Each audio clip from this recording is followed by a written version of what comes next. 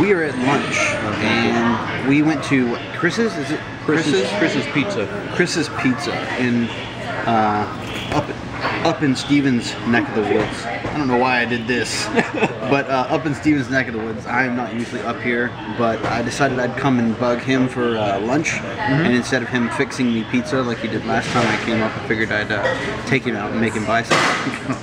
I don't know why I did that. I was fine making pizza. We made you pizza, but we instead had cheeseburgers. They're gone now. I ate them. Oh, I ate one. I ate mine. I didn't eat his. Why would I do that? That would be rude. I'm eating fried food. Coincidentally, I did take a bite out of Stevens' Pizza once when we were children in high school. Just once. What? Because he threatened me within an inch of my life. You don't remember this? I don't remember anything from high school. Oh, it was hilarious. Yeah.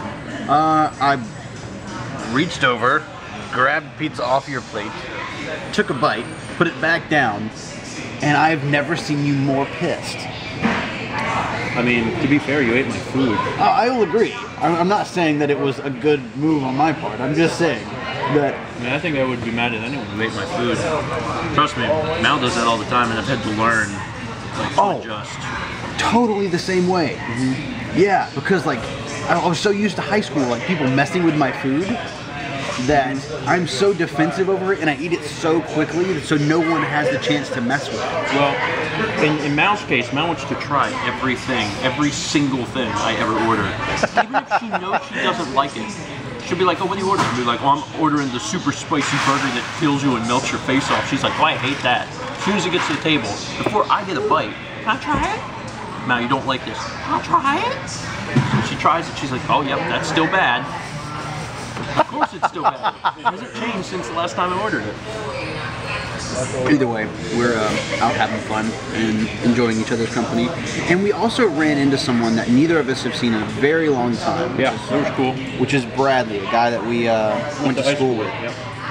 It was cool seeing him. He works just down the road, but actually last time I saw him was like 2008. So, 4.5 years, probably. And he just happened to be sitting at the table across from us, and we both noticed, like, hey, look, there's Bradley. And then he looked over and said, hey, look, there's Jared and Steven. It was cool talking to him. And we're friends on Facebook, so it's not like I ever felt like I had not seen him in a while. So I was like, hey, how's it going? I know everything about you. I know what's been going on lately. He's like, cool, same. I'm like, all right, great.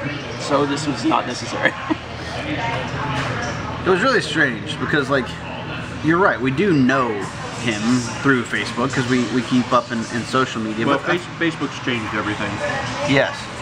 But the funny thing is that we still end up asking these, like, very tedious questions of, like... So what you doing now? Even though we know. Like... He has his shirt on, like where he works. He's like, so where are you working?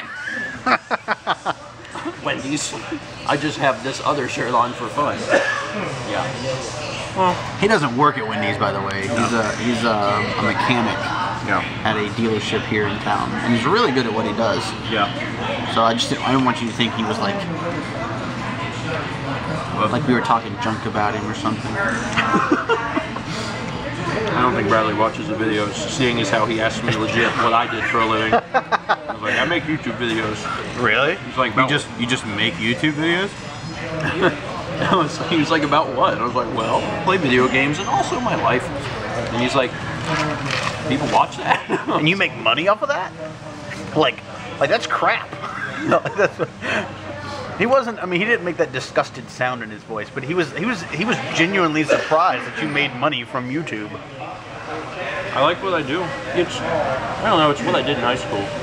You know, I made videos in high school, so in high school I would have liked to have done what I'm doing now. Heck yeah. And now I'm doing it.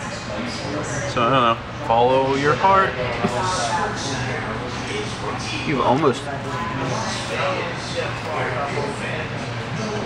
Done deal. It's a done deal. Going out to lunch with Jarrett today was a ton of fun, but it was also really interesting to see Bradley, and I did mention it in the clip that you just saw, but I've been keeping up with Bradley and a ton of other people on Facebook, even though I haven't seen them. And in Bradley's case, it may have been several years since I've seen him, and it's just so weird because I still know what he's up to. Facebook has really changed everything. To open this vlog up for discussion and make it more than just me and Jarrett eating burgers and fries at a local restaurant, why don't you talk about instances where Facebook has been used to keep you connected to people even though you haven't seen them for what, in my case, could be years. Maybe you moved away, maybe you used to be co-workers, maybe you are next door neighbors. You just don't have a whole lot of time for each other anymore. Stuff happens. I got busy, and I know a lot of other people have been busy too.